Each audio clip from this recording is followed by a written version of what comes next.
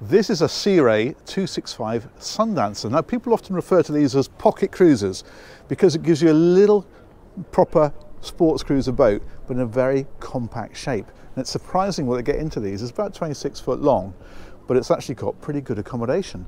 I'm going to start on the outside first of all. What they've done and how they get good accommodation is you'll see there's no side decks on it at all. They've brought the cabin and the cockpit right out to the edge. So if you want to get up here on the foredeck, there's steps that come up. That centre section of windscreen opens. You can see the canopy as well, splits on both sides. That rolls up, and that's how you get up on the bow. You've got electric anchor winch up here as well, and the anchor there then on the front. And very smart as well with this grey hull. That looks really good. There's a radar arch on this one, that's that fella there, and then the canopies just slide into it. So you can see these grooves here, what they call luff grooves. So the canopy just slides in through there, clip it on around there, and that's in place. So that works well. And what you can do with this is you can take these side pieces out, leave the top on, and that gives you a bimini top then for a bit of shade if you want it. If we come right on around the back, there's a couple of neat features on here. The one I particularly like actually is the fact that almost all boats have got a boarding ladder. This doesn't. This has what they call a swim step. So what you've got is, rather than just a thin metal ladder, this whole section here opens up like that, drops over into the water, and that creates a step under the water to step up out, in or out of the water. I think that's a great idea. It's just a lot more comfortable and easier to use. I've not actually seen that before, and I'm surprised it's not more common. There's a deck shower, and that is tucked away in there when you come out from swimming. And then we've got the cockpit just here. So this is what I'm talking about with the canopy. This, or these sections of canopy here, can come out, and then you can just leave the top up, or you can put a section into here, and then if you can see the zip there, and enclose this whole cockpit area. So it just depends how you're using the boat, what the weather's doing, of course. You've got this nice area here for dining or just relaxing. That will fold out to double the size, so if you are eating, you've got a lot more space. But it's actually very adaptable because there's a few things you can do here. The first is this little lever down here. If I pull that and give that a bit of a push, that drops down flat to make sunbathing. But in actual fact, what you can do with this is then open that table out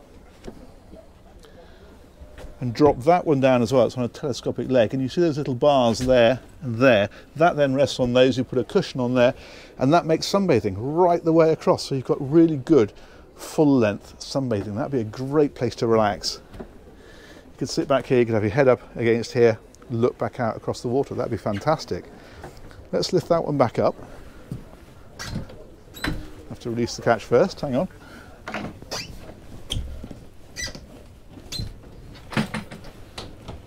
There we go. Transom door here, so this closes off. Just have to lift it and turn it. Hang on. There we go, like so. And then things like battery switches that are easy to reach there inside here. There we go, and some of the circuit breakers are there as well.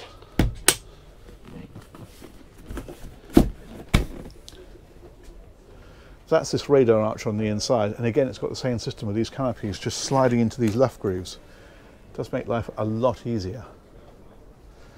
We've got this seat here where Maggie's taking it easy. That's a lovely place to relax because you can sit with your back against there and your feet out. But what this also does, it gives you a bit more headroom into the mid cabin, which we'll see in a moment when we look inside.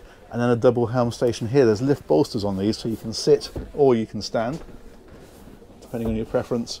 And then across here, steering, of course, the engine throttle control. We've got trim tabs on this one. We've got the windlass buttons here, bilge pump wipers, all the usual sorts of stuff is across here. Lighting, so anchor lights, courtesy lights, running lights, all that kind of stuff. Twin Simrad screens on this one, which is nice. And there's a bow thruster on here as well, which is very, very helpful. This is the door that I was mentioning. You can see these little clips here, so you can unclip those, zip the canopy up, and to actually get up there then, this door here, if we unclip it first, we'll slide across, clip into place, and now you've got easy steps up and out through the windscreen. Very good. Let's drop that one back, clip it back so it doesn't slide around. There we go.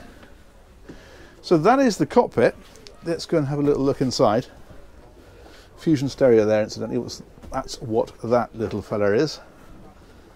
And down here is the interior. Now the first thing to mention is that when you get right down into here, the headroom at this end is pretty good. I'm just over 6 foot and I've got easy standing headroom here. Now it does drop as you go forward because you can obviously imagine that the roof slopes down, but also the hull is a V hull that's coming up like this.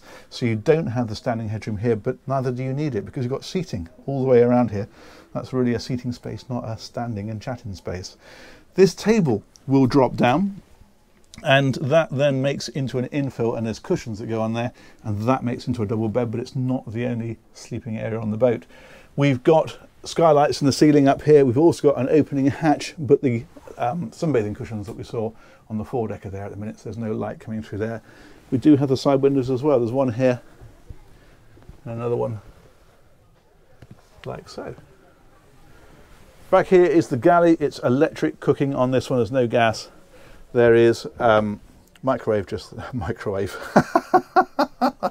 I'll edit that out later. There's a sink there and there is a microwave. See, I'm thinking ahead all the time. And that is just there. Switch panels here as well, so your 12 volt switching and your 220 volt switching. So 220 volt is things like the microwave and the water heater and the battery chargers. So that's when you're plugged into shore power. 12 volts is your ship stuff, so the stuff that runs off the batteries, the cabin lights, the freshwater pump, stereo system and the refrigerator. And you're going to say, well, hang on, didn't you have a refrigerator a minute ago? And we did. The reason for that is it's dual voltage. You can run it off of either. What they do is when you're plugged into the shore power, you run it off the 220 volt. When you unplug from the shore power, you run it off of 12 volt. Fusion stereo, which I'm going to turn down because I can hear it whispering in the background. There we go. And then there's a fridge here as well, of course. That's down underneath. Like so. Got the milk in there, ready for a cup of tea. And then this is the mid cabin. So that seat there I mentioned gave you a bit of extra headroom, is this bit of headroom here. Curtains off. That's what this little trap here is for, and what that is a double bed. It's a bit full of stuff at the minute, but you get the idea.